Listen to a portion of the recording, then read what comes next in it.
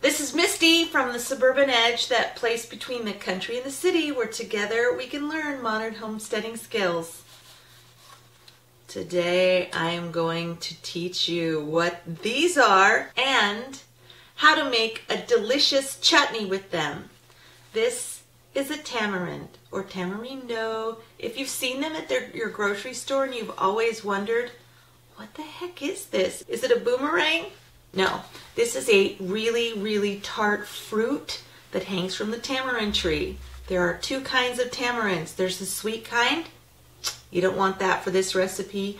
You want the tangy kind. Let's get cooking with tamarind. It's famous worldwide, but chutney originated in India. It's often used to provide a sweet or savory balance to a wide array of dishes. But what is a chutney? Chutney is a condiment made from chopped fruit, spices, sugar, and vinegar cooked into a spreadable paste. Does that sound like jam? Sounds like jam. The difference is jam or preserves are typically sweet, but chutneys can be quite spicy and very savory. My favorite condiment when I go to Indian restaurants is tamarind chutney. So it is exciting to me to bring to you a way to make it for yourself at home for pennies. And it lasts a long time. So even if you're not willing to can it, it'll keep in the freezer for months and months and months. It can be thinned with water. It's pretty fantastic. Let's just make it. For this recipe, you will need a pound of rind-on tamarind fruits. You can also find a brick of seedless tamarind fruit at your local Asian store, but we are starting from the fruit itself. Either way works. About a pound of fruit. You'll need 2 cups or more of boiling water. You need 2 to 2.5 cups of regular white sugar. I highly recommend latex gloves for dealing with the tamarind. You'll see why. And come down here and I'll show you my artfully arranged spices. 1 tablespoon of roasted ground cumin. Roasted ground cumin is also called gira, and you can find it at your local Asian supply store, or I found mine online. It is different from regular cumin, and you know I love cumin, but I really love this. It's pretty great. This is 1 teaspoon of cayenne pepper, 1/2 teaspoon ground ginger, 1/2 teaspoon of black salt. Okay, a little word about black salt. When I tasted black salt by itself, I said to Mark that it tastes just like low tide smells. Not going to put you off of this. It adds something that you kind of need. I had to find mine online. It is a kind of a sulfury salt. It's the strangest thing I've ever tasted. It's not like flake sea salt that you would sprinkle on something, but it really does add a flavor, a distinctive Indian flavor to Indian food. But I do include instructions on how to salt if you can't or don't want to deal with black salt. What fun it is to make new flavors with new ingredients. 1 teaspoon ground black pepper and 1 tablespoon kosher salt or Himalayan pink salt. Since we're doing an Asian dish, I chose the Himalayan salt, right? First thing you want to do is get yourself a medium-sized heat-proof bowl, and we are going to, not the royal we, I'm going to remove these crunchy shells from the tamarind. So I'm going to have you come down and check out what I'm doing. I have another bowl here just to put the shells in to kind of work over the top. It gets kind of messy, but it's sort of fun. They just crack open, and inside you have this fruit, and it's sticky. It's very sticky fruit.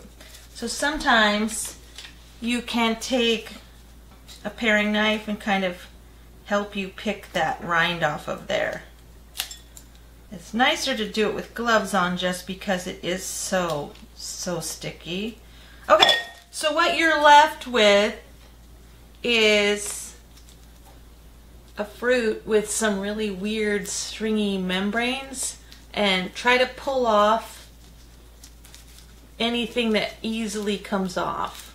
If it doesn't easily come off, that's okay. Your boiling water is going to do that for you, but should get something right about like this.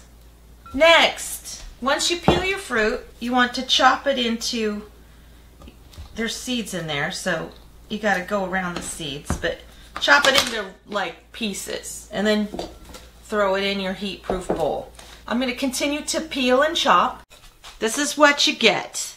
You get some weird looking chunks, and you can see there's seeds inside there. And even if I didn't get all of the membranes off, that's okay. The next thing I'm going to do is pour 2 cups or so of boiling water on top of this. I'm not going to measure. We're going to get the pulp off of the seeds. Because it's so sticky, we need that hot boiling water to soften the pulp. I'm going to put a plate over it to help keep it nice and hot, and then I will see you back in 40 minutes. I plan to water bath can this chutney. I have already washed and sanitized 3 half-pint jars. If you're going to do that, I will show you how come it's okay to water bath can. If you've never water bath canned before, there's no easier way to do it. You don't even need any special equipment. And I'll show you how. It's time to get the pulp away from the seeds on the tamarind. So I'm going to put some gloves back on. Come over here. I'll show you what to do. It's like playing in the mud, only at the end you get something to eat, not just mud. I'm ready to deal with the tamarind itself. You really do want gloves, if at all possible. I do have my same garbage bowl here, and you'll see why.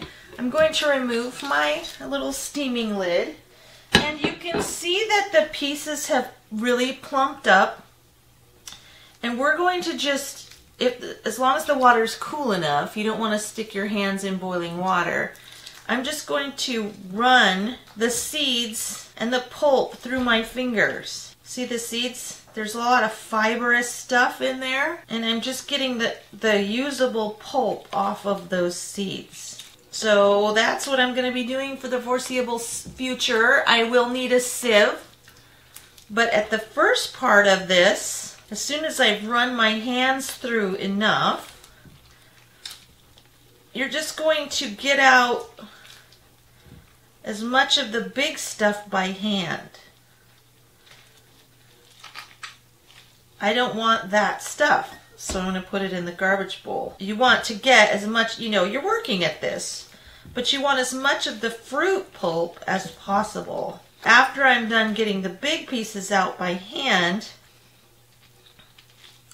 then I'll run the rest through a fine mesh sieve. It kind of looks a little bit like applesauce. Okay, I've washed my former garbage bowl, and I have a fine mesh strainer here, and I am going to just put the pulp through the strainer.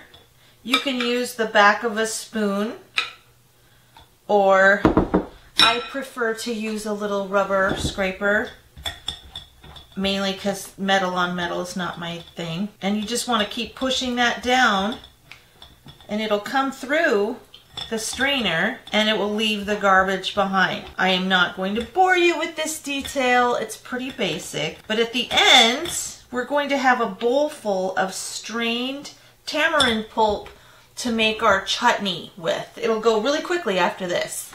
This pulp that you just made will keep for 2 to 3 weeks in the fridge. It's an excellent make-ahead project. If you're short on time and you want to do this, do the tamarind part first, and then a few weeks later you can finish it up. So that's kind of nice. It's done. Next step is to add the sugar and spices. Now this is where it gets a little strange. The process I'm used to when making jam is there's just a set amount of sugar. This is not the same. Tamarinds can really vary in tartness, and that is why in the instructions it says 2 to 2.5 cups of sugar. You want to add sugar until it tastes sweet enough for you. What you're looking for in a chutney is a hot, sweet, spicy, savory. All of those flavors really come together in this type of a chutney. So you want to sugar it and taste it. See if it's sweet enough for you. Remember, we're adding quite a bit of spicy things. We've got salty, spicy, savory, sweet, all of it in this one sauce. So I'm going to put in about 2 cups of sugar, maybe a little bit less, and mix it really thoroughly. I'm going to give it a taste. It may need more sugar, but it might not. You really want to be on the edge of tangy, but without being so tangy it's inedible. And for everybody, that's different. And that's the cool thing about Indian cooking, is it's very regional. It is definitely to the cook's preferences. And I dig that because it really encourages you as a home chef to explore new flavors, but also stick with what you like. You know, don't be dictated by your recipe. If you don't like mild, put in more chili powder. Put in more black pepper. If you don't like sweet, go with less sugar. I'm really encouraging you to step outside of those recipe comfort zones that we all get into. Tamarind chutney, it kind of forces you to do that anyway because every tamarind tree is different, the fruit is different, and it's really what you like. Now this is going to be what I like, because guess who's making it? Me. But I bet you'd like it too. It is sometimes referred to as the ketchup of the East, which is funny because ketchup was invented in China. Ketchup is also the ketchup of the East.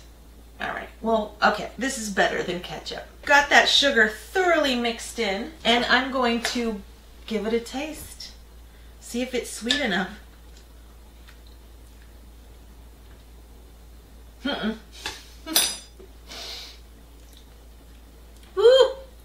Not sweet enough at all. Wow. My mouth just started watering. Woo! Okay, more sugar. More sugar. I think my eyelid's twitching now. Yeah, that was definitely an underestimation of the needs. And the last batch I did was just like that, where I ended up putting in a little over 2 cups. But you just never know. So you do have to kind of be brave. Be brave, my people. Alright, I'm going to stir this around. I'm going to get the sugar level right, and then I'll show you what I do next. We're almost at the end. Sad, but true. I'm back. I put in about 2 cups, maybe just under 2 cups, and I've mixed it thoroughly. I'm going to give it another taste. Now what you don't want, I think that's perfect. What you don't want is so tart, but you also are not looking for like sugary, it's jam I'm gonna spread on my toast sweet. So it's a fine line, but it's not impossible. When it hits your tongue, you should first taste that sweetness, but also that acidity should sort of fill your mouth and make your mouth water. Like when you bite into a really, really sweet but tart apple. That's what you're looking for. I can't really find any other descriptors, but it's not rocket science. You know, I say 2 to 2.5 cups of sugar in the recipe, and that's why you want to add that sugar gradually, just because it's a fruit and they all act differently. On to next steps. We got our sugar balance. Ooh, I almost spilled it. Oh my gosh, all that work. Okay, we got our sugar balance corrected. It's time to just add in the spices.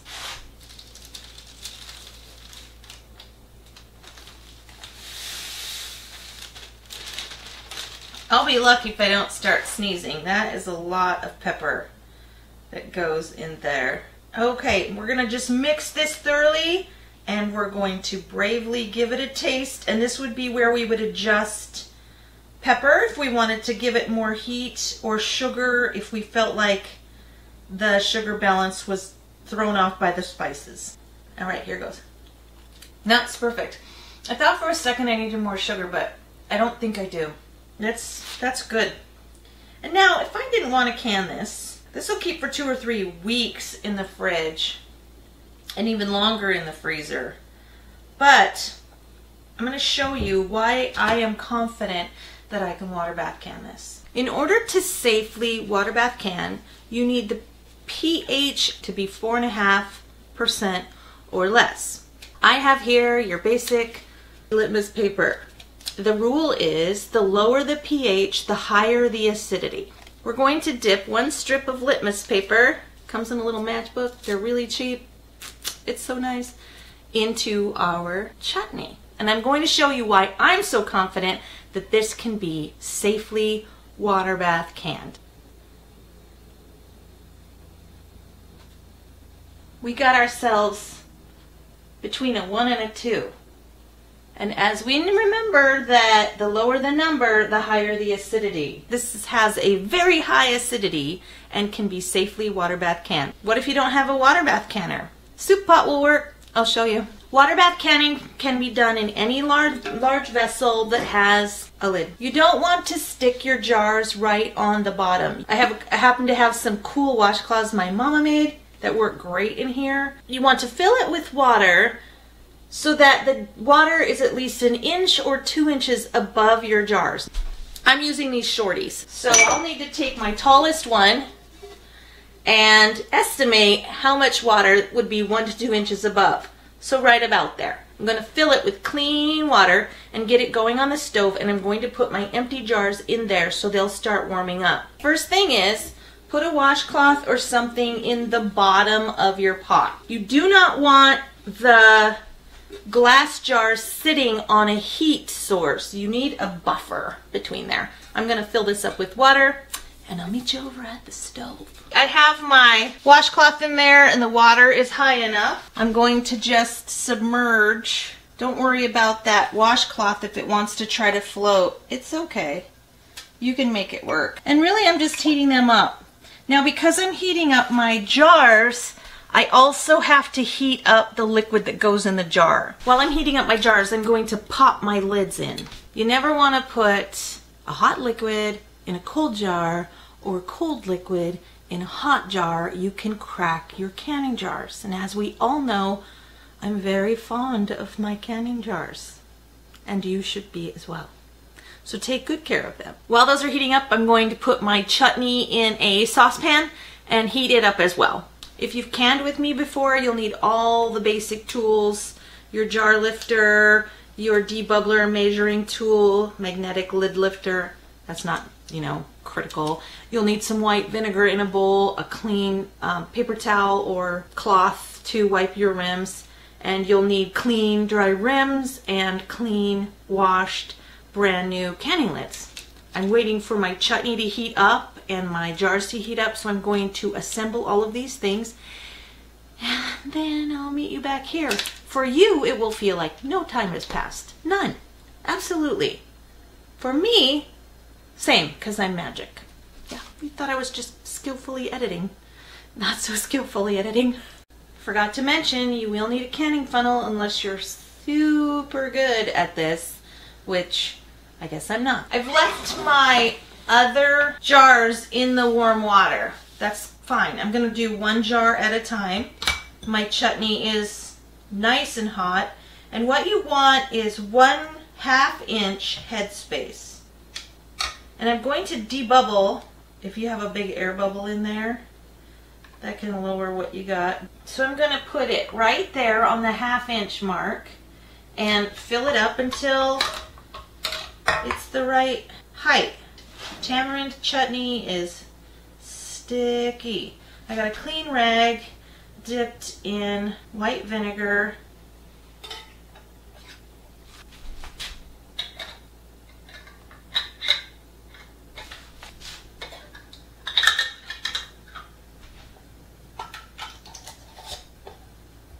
Of course, you can put these in the 4-ounce containers and give them as gifts, or put them in a bigger container.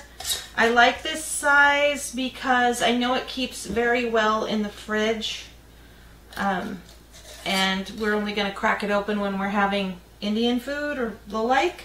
I have this turned up to high and the lids are on fingertip tight. I'm going to use this jar lifter to put that down there because the water's so hot. And also I'm just carefully pushing that dishcloth down. I don't want the 3 jars to touch each other, and I don't want the 3 jars to touch the bottom of the pan. So I'll show you what that looks like. We'll get a little closer, okay, friends? That's what you're looking for. There's space between each jar, and there's something between the bottom of the pan and the bottom of the jar. I am going to put the lid on and get this going to a rolling boil. There's at least, this is my tallest jar, and there is at least 1 inch to 1.5 inches of water above that. My short jars are definitely covered. I'm going to watch this for steam coming out. I want it to be at a rolling boil. Then I will start the timer for 10 minutes. Okay, it's really venting, and I'm going to set the timer now. 10 minutes. There goes my timer. I'm going to turn the heat off and crack the lid and set the timer for 5 minutes. I want everything to just set in there, come down a little bit from its agitated state for 5 minutes, and then we'll be done. Ooh, that's my favorite noise. Okay, the timer went off, and I've removed my jars to this little setup here. That way I can move this to a safer location than in the middle of the kitchen. I already had 2 of them pop. This one hasn't popped yet, but they are hot. It'll pop soon. As always, if you want more videos, there's a couple right here. That one's pretty good. Well, I like that one too.